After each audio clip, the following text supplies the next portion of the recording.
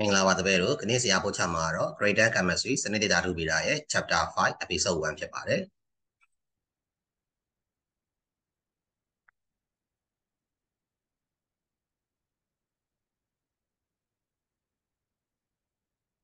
Chapter 5မှာဆိုရင်နားမှတ်တဲ့တတုမဟုတ်တဲ့ dressing တွေအကြောင်းအထူးသဖြင့်အောက်ဆီဂျင်ကာဗွန်နဲ့ဟီဒရိုဂျင်အကြောင်းတွေကိုသင်ရမှာဖြစ်ပါတယ်။ကြတော့ဖတ်စာအုပ်လေးနဲ့တွဲပြီးတော့ကြည့်ကြပါ About 50% of the mass of the Earth's crust consists of oxygen. ကမ္ဘာမြေလွှာဓာတ်ထုရဲ့50%ကိုဆရာတို့ကအောက်ဆီဂျင်နဲ့ဖွဲ့စည်းထားပါ In combination ပေါင်းစပ် with carbon, hydrogen, oxygen and nitrogen. ကာဗွန်နဲ့အောက်ဆီဂျင်နဲ့ဟိုက်ဒရိုဂျင်နဲ့နိုက်ထရိုဂျင်တွေကိုပေါင်းစပ်ပြီးတော့အောက်ကတွေ့ရတယ် In a large part of plants and animals ဆရာတို့အပင်နဲ့တတဝါတွေရဲ့ကြီးမားတဲ့စိတ်ပိုင်းတွေထဲမှာကာဗွန်နဲ့အောက်ဆီဂျင်နဲ့ဟိုက်ဒရိုဂျင်နဲ့နိုက်ထရိုဂျင်တွေကိုပေါင်းစပ်ပြီးတော့တွေ့ရတယ် Living organisms သက်ရှိတွေကတဲ့ are mostly အများအားဖြင့် made of ပြုလုပ်ထားပါတယ်နားမှတ်တဲ့တတုမဟုတ်တဲ့ dressing တွေနဲ့လုပ်ထားကြတယ် Roughly အကျန်းအားဖြင့် 96% of the mass of the human body လူသားတွေရဲ့ခန္ဓာကိုယ်ရဲ့96%လောက်က is made of it just for element dressing ၄မျိုးနဲ့လုပ်ထားတယ်အဲ့ dressing ၄မျိုးကတော့ oxygen, carbon, hydrogen နဲ့ nitrogen တို့ဖြစ်ပါတယ် Oxygen with symbol O အဲ့တော့ oxygen ကတော့သင်္ကေတ O နဲ့ပြတယ် H element of the periodic table element ဇယားရဲ့၈ခုမြောက် dressing ဖြစ်ပါတယ်သူ့ကို found တွေ့ရတယ် element ဇယားထဲမှာ in the group 6 နဲ့ period 2မှာတွေ့ရတယ် oxygen က atomic number 8ဒါဆိုရင် area Lorentz ဆိုရှာရေးတော့ 2.6 2.6 ဆိုတော့ group 6 နဲ့ period 2ပေါ့အဲ့တော့ဖတ်စာအုပ်လေးထဲမှာအဲ့ဒါနော်ဆရာမလို့တဲ့ဟာလေးတွေတော့ကြော်သွားတာနော်The atomic number of oxygen က8ဖြစ်ပြီးတော့သူရဲ့ mass number ဒီ16ဖြစ်ပါတယ် Gaseous oxygen molecule ဓာတ်ငွေ့ oxygen molecule is written as ရေးပါတယ်ဆရာတို့ O2 လို့ရေးပါတယ် Carbon က is a chemical element ဓာတု dressing တစ်ခုဖြစ်တယ် with symbol C သင်္ကေတက CH and atomic number ကတော့ 6 ဖြစ်ပါတယ်သူရဲ့ mass number ကတော့12ဖြစ်ပြီးတော့ group 4 နဲ့ period 2ရှိပါတယ် periodic table ထဲမှာအဲ့တော့ carbon ဒီ atomic number 6ဆိုတော့ integer Lorentz structure 2.4 ပေါ့ 2.4 ဆိုတော့ group က 4 period က 2 ပေါ့ Carbon 12 exactly ကိုဆရာတို့က is the standard representative definition of atomic mass unit of all the element in the periodic table element ဇယားထဲမှာရှိတဲ့ dressing တွေအားလုံးရဲ့ atomic mass unit เนาะ atom dressing unit နေနဲ့ဟလာကိုစားပြီးစံအနေနဲ့ကိုစားပြုပြီးတော့အဓိပ္ပာယ်သတ်မှတ်ပါတယ်ဘယ်သူ့ကိုလဲဆိုတော့ carbon 12 ကို halogen တွေကတော့ group 7 in the periodic table element ဇယားထဲမှာရှိတဲ့ဟလာ group 7 ရှိ it consists of 5 element ၎င်းဆရာတို့ dressing 5မျိုးနဲ့ဖွဲ့စည်းထားFluorine, chlorine, bromine, iodine နဲ့ radioactive element radio တတိကြတဲ့ dressing ဖြစ်တဲ့ astatine လို့ဖြစ်ပါတယ် halogen တွေကတဲ့ are the most reactive နားမှတ်တယ်ဓမ္မပြုနိုင်တတုမဟုတ်တဲ့ dressing တွေထဲမှာသူကဓာတ်ပြုနိုင်ဆုံးဖြစ်ပါတယ် they react with သူတို့ကဓာတ်ပြုတယ် most metal to form salt တတုအများဆုံးနဲ့ဓာတ်ပြုပြီးတော့ salt စားတွေဖြစ်ပါတယ်ဒါကြောင့် halogen ကို main salt former in Greek မှာစားဖြစ်ပေါ်တဲ့ကောင်လို့ပြောပါတယ်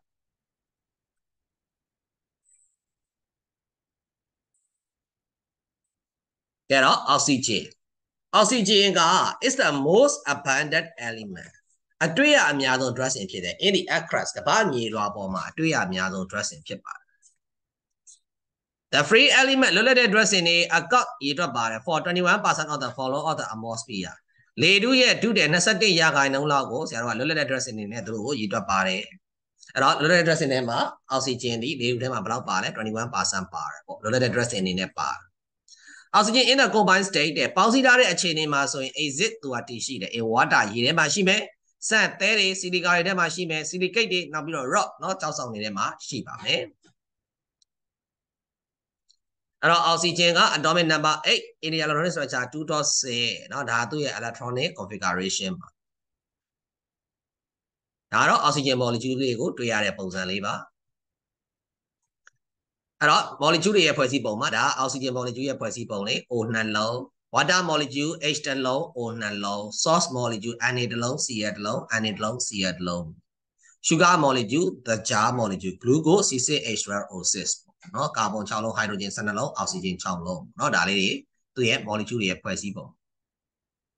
ဒါကတော့အောက်ဆီဂျင်ကိုဆရာတို့ကဆလင်ဒါထဲမှာထည့်ထားတဲ့ပုံလေးပါ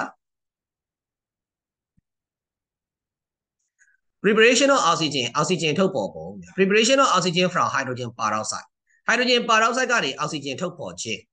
in the laboratory တကယ်ကမ်းမှာ or ဒါမှမဟုတ် in the classroom စာသင်ခန်းထဲမှာ oxygen gas ကို chemical prepare ထုတ်နိုင်ပါတယ် by using an environmentally friendly liquid ပတ်ဝန်းကျင်နဲ့ယဉ်ကျေးကြောင်းဝင်တဲ့အန္တရာယ်ကင်းတဲ့ပေါ့နော်ဆရာတို့ hydrogen peroxide အရည် of appropriate strength တင့်တော်တဲ့เนาะပြင်အားရှိတဲ့เนาะ hydrogen peroxide အရည်ကိုအသုံးချင်းအားဖြင့် oxygen gas တွေကိုထုတ်နိုင်ပါတယ်အဲ့တော့ in this reaction ဒီ W ချင်းမှာ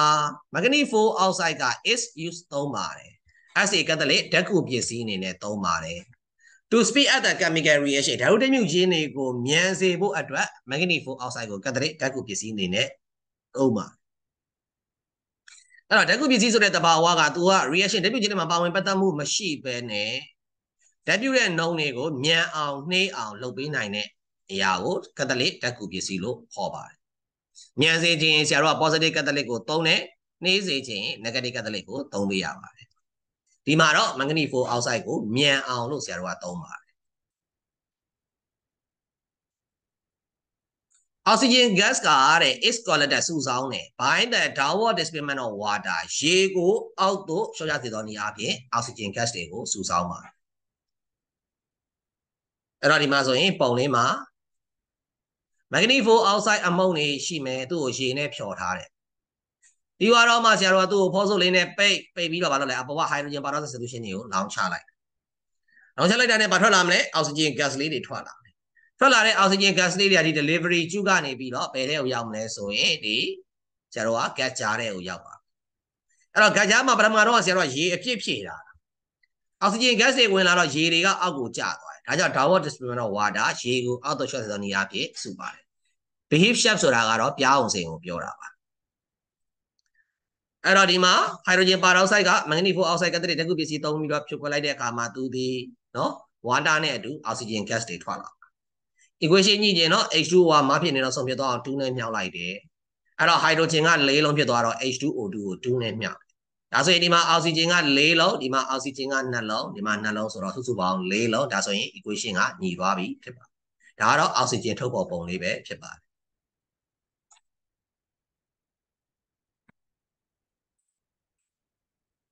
ကဲတော့ oxygen ထုတ်ပေါ်ပုံလေးကိုကြည့်အောင် hydrogen peroxide ကနေ oxygen ထုတ် Here we look at the laboratory of oxygen gas. Oxygen is an element, of course. There's the formula O2 described as a diatomic molecule. အဲ့တော့ oxygen က diatomic molecule ဖြစ်တဲ့ joined together. I'm going to form oxygen. အဲ့တော့သူ့ကိုဘယ်ကနေထုတ်မလဲဆိုတော့ H2O2 hydrogen peroxide ကနေထုတ်ပါမယ် သူတို့ကတော့ manganese dioxide လို့ခေါ်ပါတယ်ဆရာတို့ကတော့ manganese 4 oxide လို့ပဲခေါ်ပါတယ်အဲ့တော့ manganese 4 oxide ကနေထုတ်မယ်ရေရဲ့ formula H2O ဖြစ်တယ် hydrogen peroxide ရဲ့ formula H2O2 ဖြစ်ပါတယ်အဲ့တော့ bigger quad ထဲမှာဆရာတို့ဗာလဲဖြည့်ထားတယ်ဆရာတို့ဒီမှာ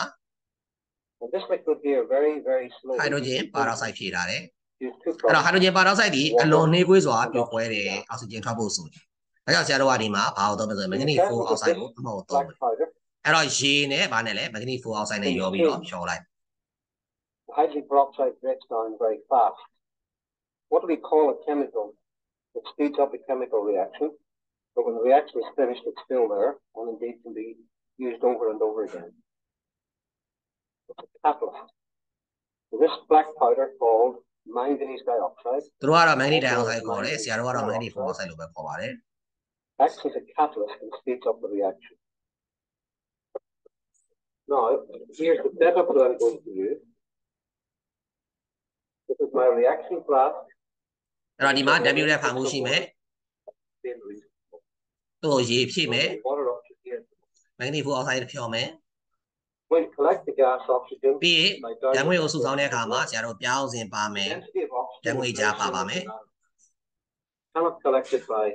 downward displacement of air like we did for hydrogen and we cannot collect it by upward displacement of air like we did for carbon dioxide. The only method available to us is to collect it by this method. The gas will be formed in the reaction plant. အဲ့တော့ reaction flag ကနေ WB ထွက်လာတဲ့ဓာတ်ငွေ့တွေကနော်ဆရာတို့ဒီ delivery ကျူကနေပြီးတော့မှတစ်ဆင့်နော်ဒီပြောင်းစဉ်အောက်ကနေမှဆရာတို့ကတ်ကြားတဲ့ကိုရောက်သွားမယ် Up into a gas jar filled with water. And as the oxygen rises to the top, အောက်ဆီဂျင်တွေအပေါ်တက်လာမယ်ရေတွေကအောက်ကျသွားမယ် Here's my water trough.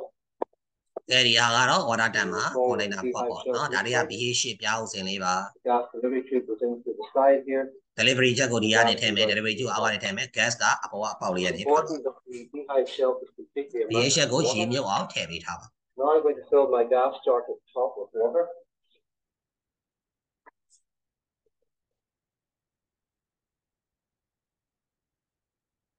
Fill right up to the top. And I take a glass disc. ကြည့်ပြီးတော့ရေပြည့်ဖြစ်လာတဲ့ gas ချာကိုဆရာတို့ကဖန်ပြားလေးနဲ့ပိတ်မယ်ပိတ်ပြီးတော့မှ pH ချက်ပေါ့ဒီတိုင်းမောက်ချလိုက်ပါဖြစ်လေရေတွေကအောက်ကိုပုံချသွားနော်ဒါကြောင့်ဆရာတို့ဖန်ပြားလေးနဲ့ပိတ်ပြီးတော့ရေထဲမှာရောက်သွားပြီဟဲ့လား pH ပေါ်ရောက်သွားပြီဆိုတော့ဖန်ပြားလေးကိုဖယ်လိုက်ဒါဆိုရင်ရေတွေကအောက်ကိုမကျတော့ Here's my reaction flask. ဒါသူရဲ့ reaction flag ကိုယူမယ်ပြီးရင် delivery tube ကိုဆရာတို့ကဟလာနော်ဒီ water tank ထဲကိုထည့်ထားမယ်နော်ဒါဆရာတို့ pH ထဲကိုတမ်းမထည့်ဘူးနော် water tank ထဲမှာပဲအရင်ထားမယ် Now I have my catalyst,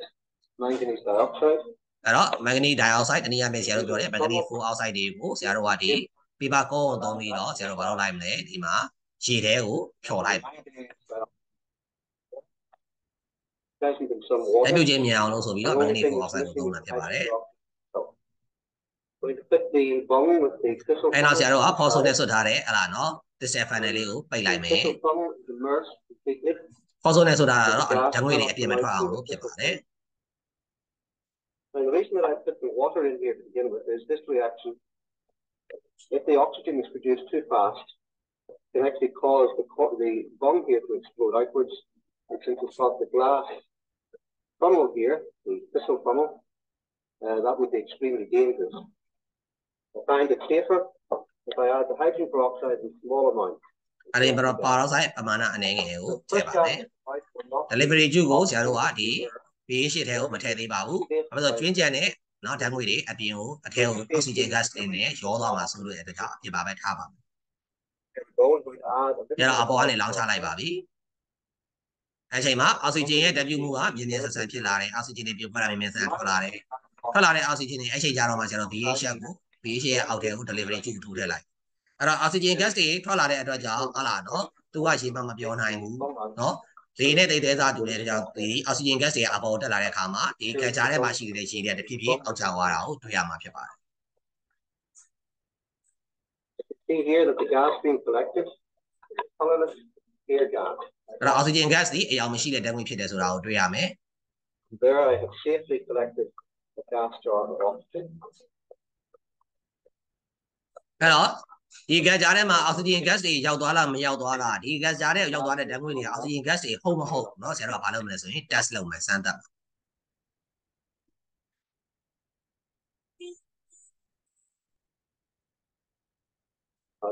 You recall the test for oxygen. အဲ့တော့စမ်းဖို့အတွက်ဆရာတို့ကဟာလာတစ်သားကြောင်းလေးတစ်ချောင်းကိုမီးရှို့လိုက်မယ်မီးရှို့ပြီးတော့အရင်မီးကိုအရင်ညှိမ့်လိုက်ဘာလို့လဲ oxygen gas တွေကိုယ်တိုင်မလောင်ကျွမ်းနိုင်ဘူးလောင်ကျွမ်းခြင်းကိုအားပေးတဲ့အတွက်ကြောင့်ဖြစ်ပါတယ်အဲ့တော့မှမင်းငိမ့်သွားတဲ့ဒီတစ်သားစာလေးကိုဆရာတို့ဘာလုပ်လိုက်မလဲဒီထဲနော် oxygen gas ရှိတဲ့ဆရာတွေတက်လာပါပဲမီးပြန်တောက်လာတာကိုတွေ့ရဘာလို့လဲသူကလောင်ကျွမ်းခြင်းကိုအားပေးတာဟုတ်ဒါဆိုရင်တေးကြပြီဒီ gas ကြားထဲမှာဘာတွေရှိလဲ oxygen gas ရှိတယ်ဆိုတာသိကြပါ There you've stated the production of oxygen from the decomposition of hydrogen peroxide using a catalyst manganese dioxide. အဲ့တော့ hydrogen peroxide ကို manganese dioxide ကိုဓာတ်ကူပစ္စည်းတွေနဲ့သုံးပြီးတော့ဆရာတို့က oxygen ကိုထုတ်ပေါ်မှာဖြစ်ပါတယ်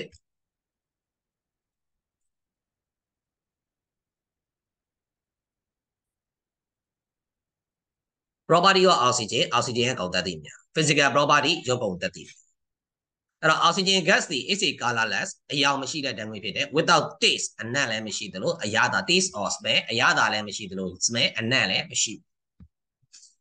oxygen is only slightly soluble in water oxygen ကရေမှာအနည်းငယ်သာပျော်ဝင်နိုင်တယ် and has about the same relative vapor density as လေနဲ့တိတ်သေးစာချင်းတူပါတယ်အောက်ဆီဂျင်ဒီဝယ်တော့ပါမလောင်ကျွမ်းနိုင်ဘူးဟောတော့ပါမီတိုပင်ဆိုတဲ့ကောင် export competition ကလောင်ကျွမ်းခြင်းကိုအားပေးပါတယ်ဒါကြောင့်ခုနကတော့နော်မီးငိမ့်သွားတဲ့ဒေတာစာပဲလေမီးပြန်တောက်သူကလောင်ကျွမ်းခြင်းကိုအားပေးတယ်ကိုယ်တိုင်မီးလောင်နေတော့သူအထက်မှာမီးတွေတောက်ဟုတ် it recline နဲ့၎င်းဒီပြန်လဲလောင်ကျွမ်းနိုင်တယ် any clothing things နော်မြည်သည့်မီးလောင်နေတဲ့အရာ splinter နော်ဒေတာစာတွေကိုဟလာနော်ပြန်ပြီးတော့လောင်ကျွမ်းစေနိုင်တယ် with the bright flame တောက်ပတဲ့မီးတောက်နေနဲ့ပြန်လောင်ကျွမ်းစေနိုင်ပါတယ်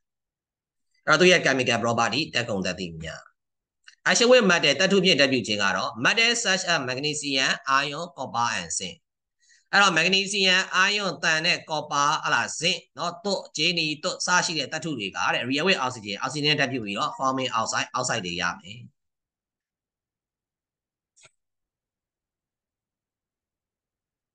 A piece of clay magnesium ribbon နော်တန်ရှင်းတဲ့ magnesium အချောင်းတစ်ချောင်းက continuous spanning oxygen from လေထဲမှာ oxygen နဲ့ဆက်မပြတ်လောင်ကျွမ်းရင် with a dazzling white flame မျက်စိကျိန်းလောက်အောင်တောက်ပတဲ့အဖြူရောင်မီးတောင်နဲ့သူကလောင်ကျွမ်းတယ် leaving a white powder as residue နော်အဖြူရောင်မှုန့်နေပြီးတော့ကျွင်းကျန်နေနဲ့ကြံခဲ့အဲ့ဒီ residue ကိုဆရာတို့က magnesium oxide လို့ခေါ်ပါတယ် iron slowly began oxidize in the presence of air and water အဲ့တော့တန်ဒီတဲ့နော်နှေးကွေးစွာသူက oxidate တက်တိုးပါတယ် in the presence of air and water လေနဲ့ရေနဲ့ရှိနေတဲ့ချိန်မှာသူဒီနှေးကွေးစွာတက်တိုးတယ်တက်တိုးပြီးသူက 2 for hydrated iron 3 outside နော်ရေပါတဲ့ iron 3 outside ဆိုလိုတာအဲ့တန်ဒီဘာဖြစ်သွားလဲ rested တန်ကြီးတက်သွားတက်တိုးဝိုင်းဘာဖြစ်သွားလဲတန်ကြီးတက်သွား more useful matter or sheets began cover with thin film of matter outside အဲ့တော့အသုံးများသောတတ်ထုတွေက began cover ဖုံးသွားမယ် thin film of matter outside တတ်ထု outside အလွှာနဲ့သူတို့ဖုံးသွားအောက်ဆီဂျင်နဲ့တက်ပြီးတော့ဖုံးသွားတာအောက်ဆိုက်အလွှာတွေဖြစ်လာတယ်အဲ့ magnesium အောက်ဆီဂျင်နဲ့ပေါင်းပြီးတော့ magnesium oxide ဖြစ်ပါတယ် equation ညှိတော့ဆရာတော့ O2 ဆိုတော့သူ့ကို2နဲ့မြောက်တယ် Mg နှလုံးဆိုတော့ဒီက Mg လေးကို2နဲ့မြောက်ပါကဲ ion နဲ့ oxygen နဲ့ water နဲ့ပေါင်းတဲ့အခါမှာ hydrated ion 3 oxide ဆိုတဲ့ rest တန်ကြီးကိုဖြစ်စေပါတယ်တန်ကြီးရဲ့ formula ကတော့ Fe2O3.H2O ပါဒီမှာ N က number of 10ကတော့ကြိုက်တဲ့အရေးအတွက်လာလို့ရပါတယ်အဲ့တော့ဒီမှာ H2 ကိုလည်း NH2 ကိုပဲထားမယ်အဲ့တော့ equation ကြီးတော့ Fe2O3.NH2O ပေါ့နော်ဒီအဲ့တော့ဒီ H2 ကိုမာဖြစ်နေတဲ့အကောင်ဆုံးဖြစ်တော့2နဲ့မြောက်လိုက်မယ်အဲ့တော့ hydrogen ၄လုံးဆိုတော့ဒီ H2O 2နဲ့မြောက်နော်အဲ့တော့ oxygen ကဒီမှာ3 4 2နဲ့မြောက်တော့8လုံးဒီမှာ oxygen က2လုံးဆိုတော့8လုံးနဲ့2လုံးတော့6လုံးကျန်တယ်ဒါဆိုရင် O2 ကို6လုံးဖြစ်အောင်3နဲ့မြောက်ပြီ Fe က4လုံးဆိုတော့ဒီမှာဒီ Fe ကို4နဲ့မြောက်ဒါကတော့ဆရာတို့ magnesium ribbon လေးကိုမီးရှို့တာသူဒီအပူပြင်းထန်တဲ့အတွက်ကြောင့်ဆရာတို့မီးညက်လေးနဲ့ကင်ပြီးတော့ရှို့ပါအဲ့ခါမှာဘာတွေထွက်လာလဲအဖြူရောင်ပြာတွေထွက်လာတယ်အဲ့ဒါကတော့ magnesium oxide တွေဖြစ်ပါတယ်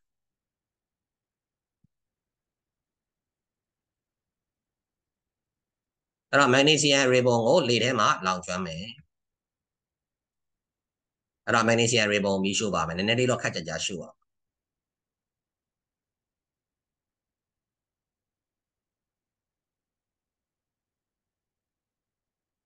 အဲ့တော့မျက်စိကျိန်းလောက်အောင်တောက်ပါတယ်ဟလာเนาะအဖြူရောင်မီးတောင်းနဲ့လောင်ကျွမ်းတာကိုတွေ့ရမှာဖြစ်ပါတယ်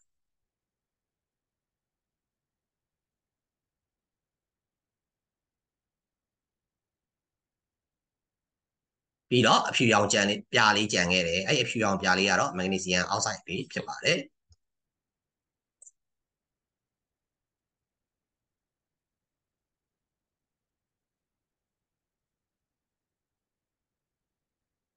ဒါဆိုရင်ခဏပို့ချတဲ့ grade 10 chemistry စနစ်တွေဓာတုဗေဒရဲ့ chapter 5 episode 1ကဒီလောက်ပါပဲကြည့်ရှုအားပေးတဲ့သူအားလုံးကိုကျေးဇူးတင်ပါတယ်